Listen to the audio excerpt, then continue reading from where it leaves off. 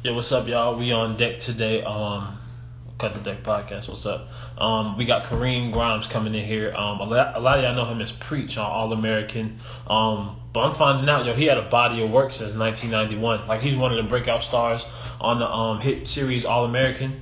But he's been Boys in the Hood, Baby Boy. Like, I can't even believe this. Like, I'm reading, and then we gonna chop it up. And you gonna say, you see, we finna chop it up. But this is wild right now, man. Like, he literally has a body of work that I didn't even know of.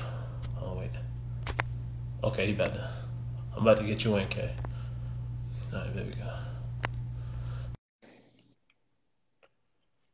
This is wild.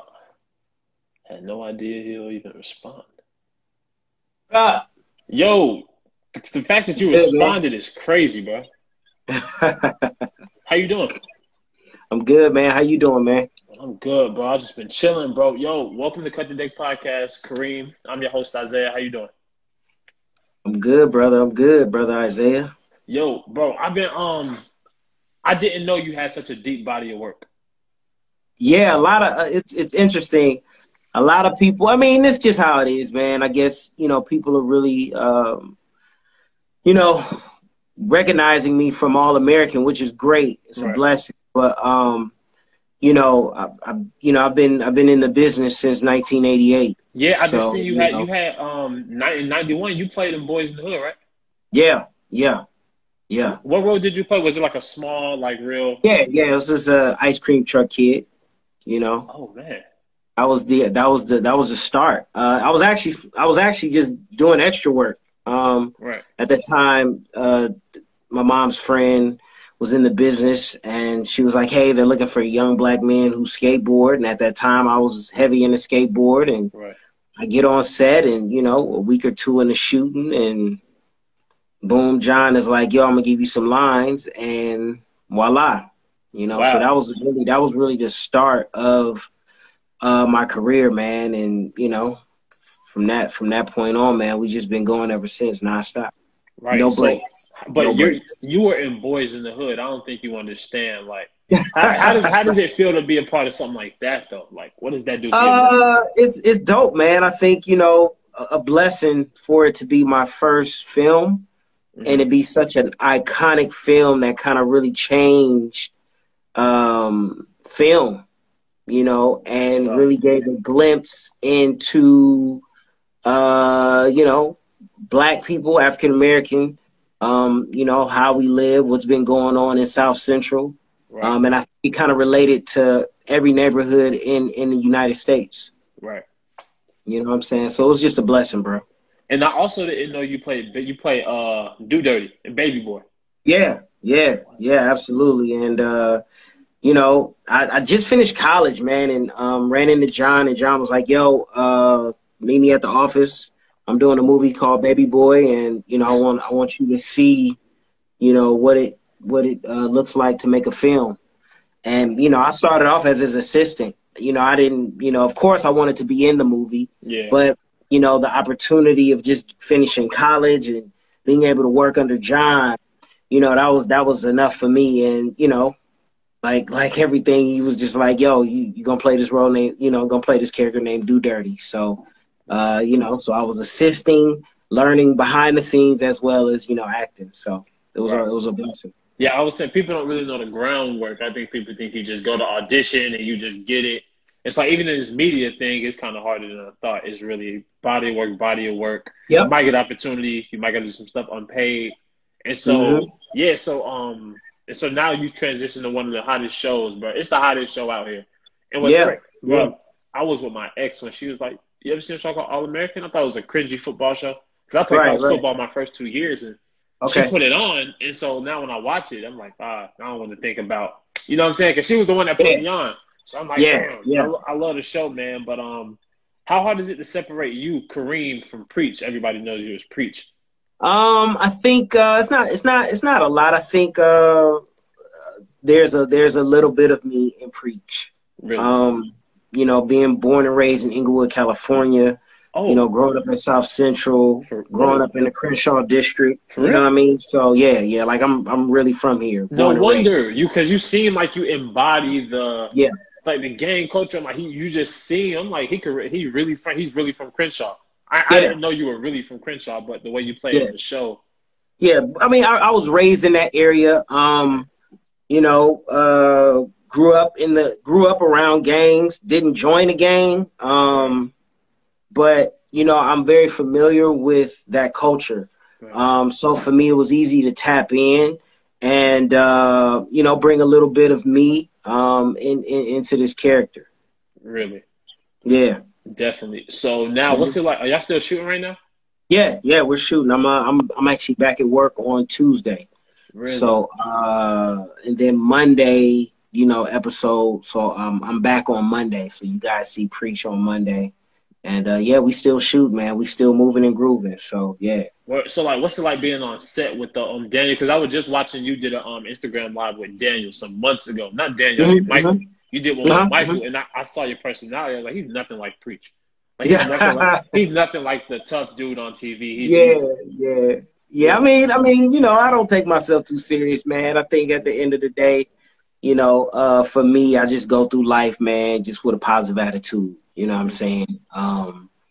I don't have a story of I grew up rough and from the mud and you know what I mean? Like I had a mom and dad, they separated. It was just me and my mom. Then my sister was born, right, but my mom kept me busy in sports and acting. So I really didn't have the time to go in the streets. right. You know what I'm saying? And then I had family, which is the village, who were raising me while my mom was at work. So I never really had that idle time to be out in the streets looking, you know what I mean? Because I was always busy doing something, sports or, acting class or dance class. So, I don't have those stories. But, I'm appreciative for everything, man. And it's just grateful for the life experiences that I've had, which, have shaped me to the man that I am today. And, I just try to, take those gems that have been given to me and, spread those to, my young brothers and sisters, man. So talk about that sacrifice. Like that, what did you feel like you Yeah, missed man, out? it was a lot, bro. I think, for me, I had a pretty normal life, childhood. It was just busy, man. I think for me, I never stopped. That's the thing, Isaiah. Like when I tell you I started in '88, a little bit further doing extra work, I have not stopped. Like I've never taken a break whatsoever.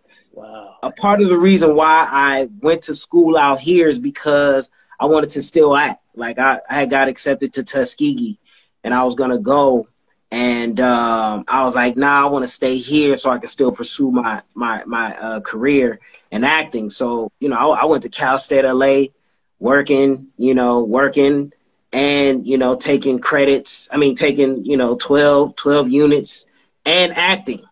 You know what I'm saying? Auditioning, booking work, having to leave, but still be in contact with my professors to get papers in and things like that. So like when I say I've never had a break, I've never had a break at all, because for me, it was my passion, it was my love. So yeah, the sacrifices of, not really being able to hang out as much, not being able to party.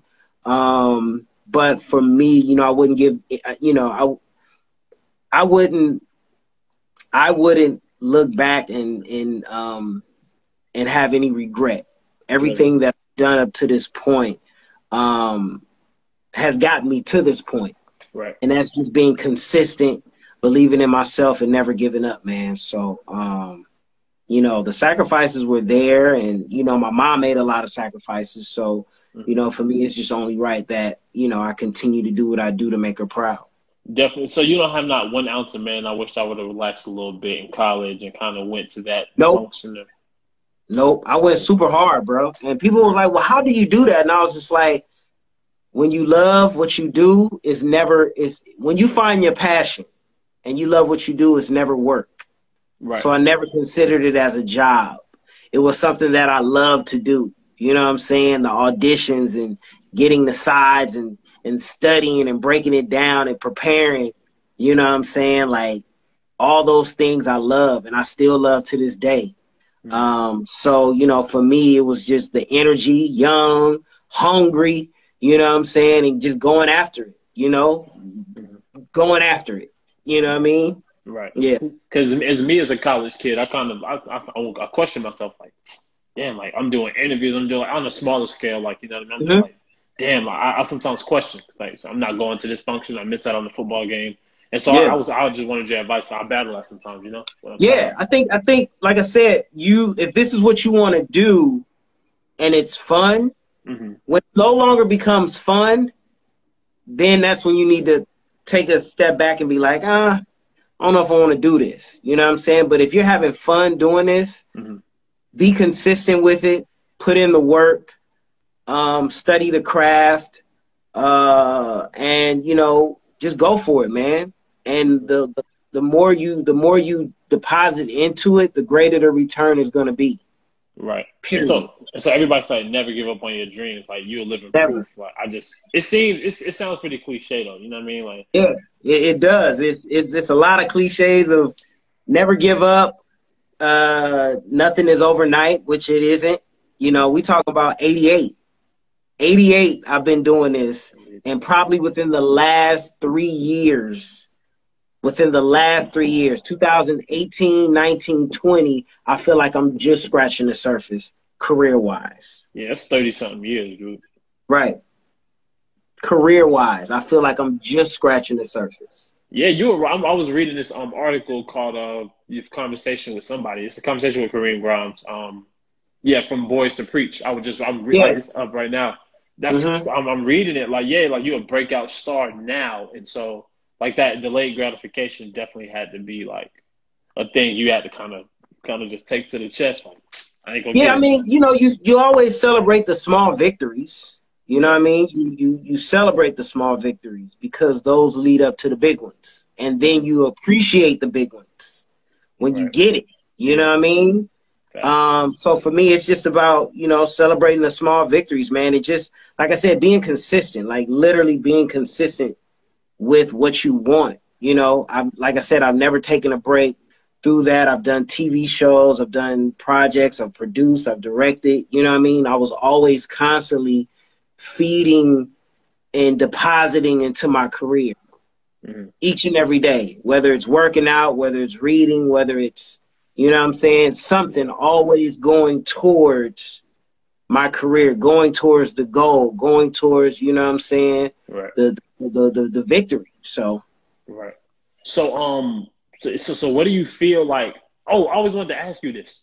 I guess somebody of like celebrity status, like what's that shift like when like I guess like the big things start to come? What's that shift like in your personal life, whether it be friends, family?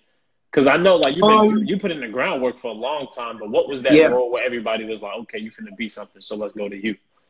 You know what, man? I think I've just had people speak into my life, man. I've had a lot of people believe in me. So for me, it was just, you know, really taking heed and listening. You know what I mean? And you know, when somebody speaks into your life in a positive way, you listen. You know what I mean? And they don't have to do or say anything. Right. You know, but when you do get that, man, it's just that extra push, it's that extra fuel.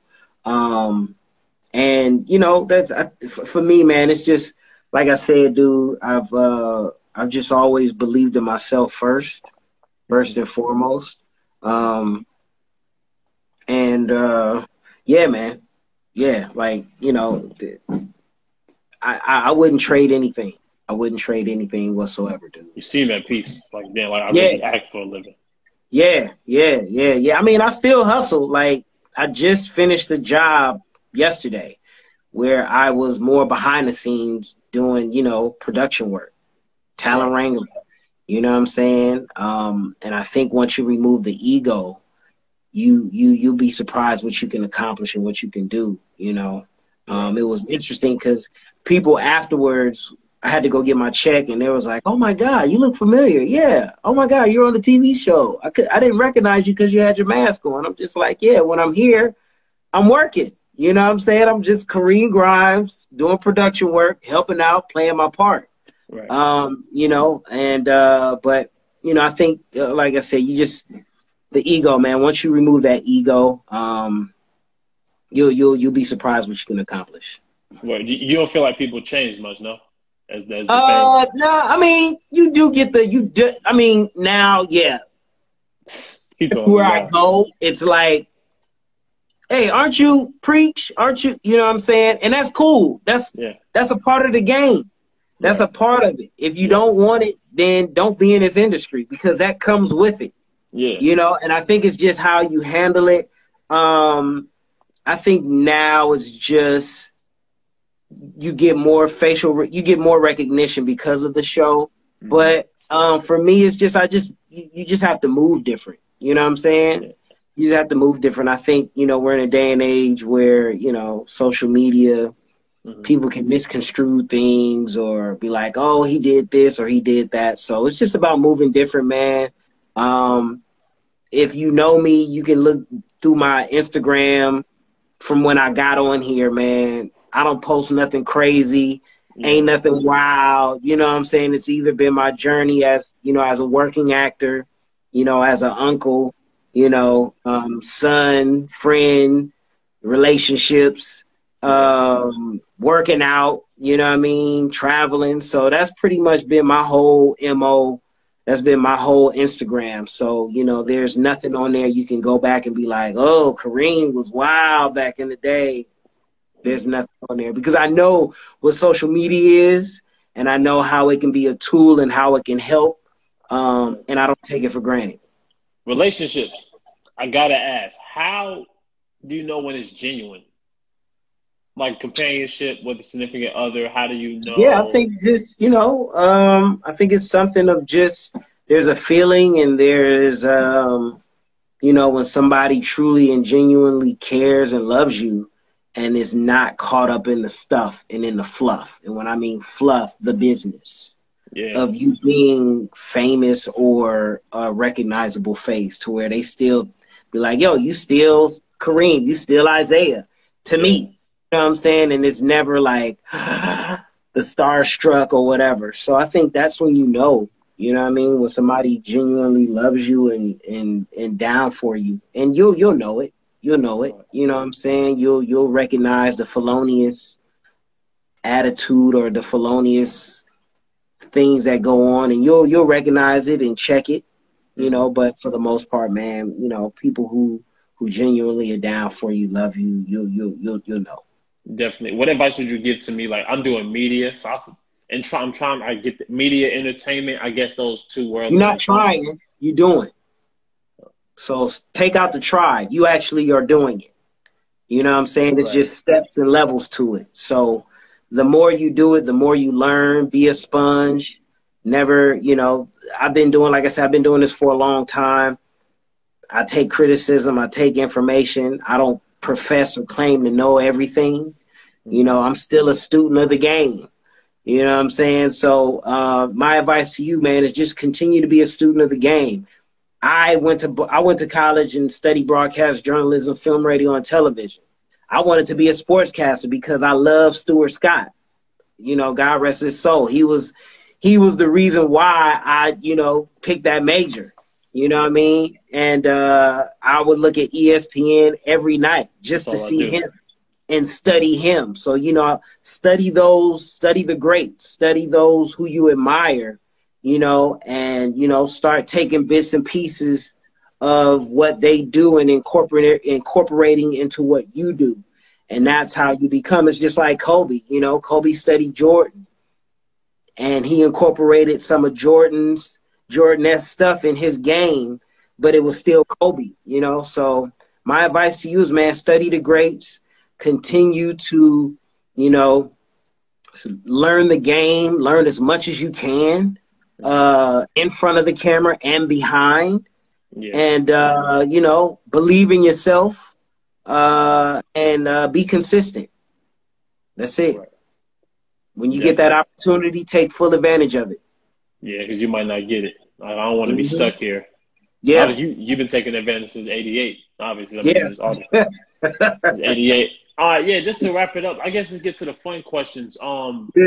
Season 3's out. What can we expect? Because the last time I checked, when I was watching All-American, I'm like, it's always something. I'm like why is it always something? Like, boy, go your ass home. Leave Crenshaw. Stay in the hills, bro. I mean, damn. Like, you just want to go back to Crenshaw? But that's life, though. That's life. You know what I'm saying? Coming from Crenshaw, right. Having to go to a school that's outside, making new friends. Yeah. It's different. You know what I'm saying? My story is almost the same. I went and got bussed. So I went to Paul Revere, which is in Brentwood, on the west side of town, richy neighborhood.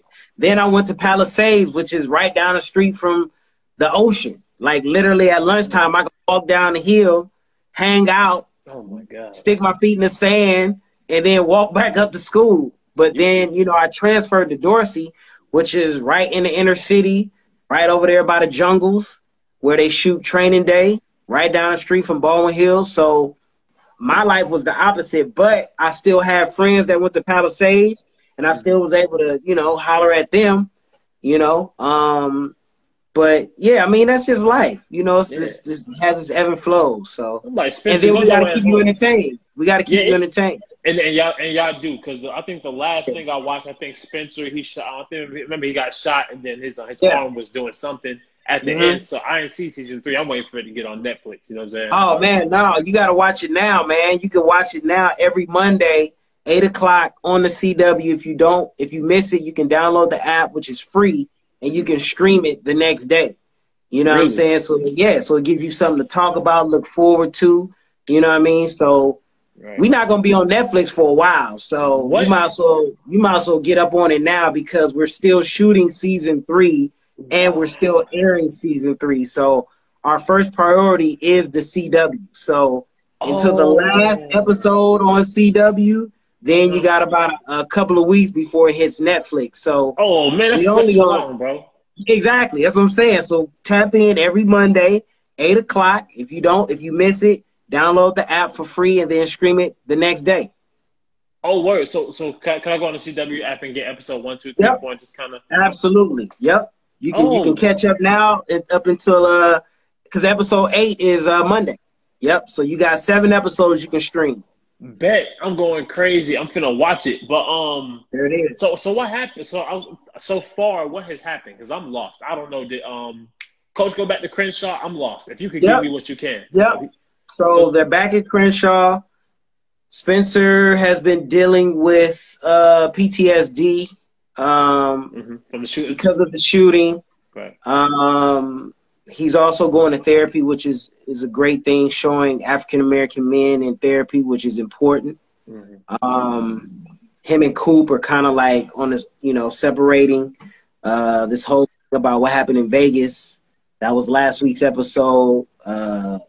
Yeah, when they said Spencer and Olivia kiss, yes, I've been rooting for them to get together. Yeah. For them, bro. So that was last week's episode. Monique got me out of prison, so you know she's trying to rekindle something. Monique. Tyrone's sister. Oh, she got you. She's in the picture. She's in the picture. Don't mess with Tyrone and them. You know what happened. You know how Tyrone get down. Don't mess with them, bro. I mean, well, you know Tyrone's dead. So Tyrone. Man, you gotta catch up, bro. You gotta catch up. Yeah, I'm far behind. Without giving you too much, you gotta you definitely gotta catch up. So yeah, definitely stream so you can be all caught up come Monday. Definitely, bro. Damn, y'all make me want to act for real. I thought about it. Like, how does one get in the industry? Oh man, study the craft. I think now it's a lot easier because you guys have Instagram and YouTube to where you can, you know, put on your own projects, shoot your own projects. But yeah, man, you know, study the craft. You got Actors Access. You got LA Casting, where now you can sign up, throw pictures on there, and you can start submitting yourself. So you can kind of become your own agent until you know, get enough credits to get an agent. But, you know, it's the craft, man. You got to study the craft. It's just not all about being in front of the camera. You know, there's a lot to it of being open. You got to be vulnerable as an actor. You got to be able to go to places that you may not want to go. Tap into emotions that you know, you may not want to tap into because they affect you a certain way, you know. I And be you may acting have in the shower. I act in the shower sometimes, bro. You know what I'm saying? I have a look. I'm acting in the shower. You know what I'm saying? But hilarious. But yeah, man, it's, you know, it's a lot, dude. It's a lot. It's like doing a podcast and reporting. When you are interviewing a person, you want to do as much research as you can on this person, so you have some interesting questions for them.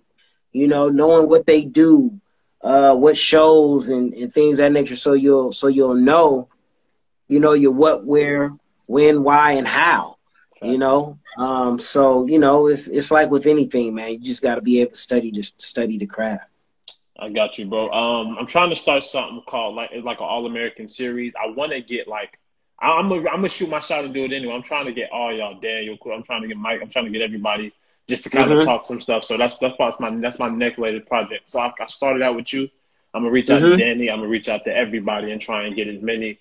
But that's something I've been working on for a minute now. And so I'm so glad you even reached out. You started it for me. So absolutely, brother. Indeed, man. Got to start somewhere. So, you know, just keep it up, man. Keep grinding, keep believing, and you know, keep improving. You know what I'm saying? Each and every interview you do, you always want to get better. So, you know, definitely.